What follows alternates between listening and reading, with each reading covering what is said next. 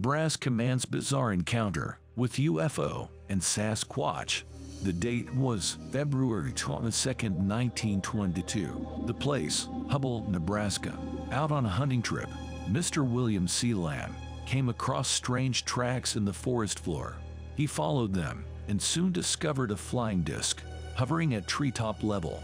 Right above him, it emitted a piercingly high whine. Mr. Lamb ducked behind some brush and let the object pass. After the craft had left, and Mr. Lamb felt he was safe, a large creature, about 8 feet tall, alighted on the snow.